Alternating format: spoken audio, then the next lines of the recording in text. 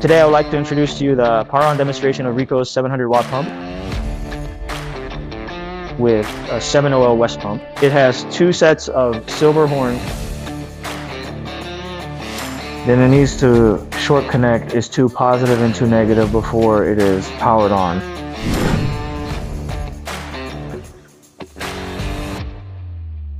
The pump is then pumped with a positive and a negative input. There's no water, so we will use the lowest voltage and current to test. The voltage is 37 volts, and the current is 5 amps.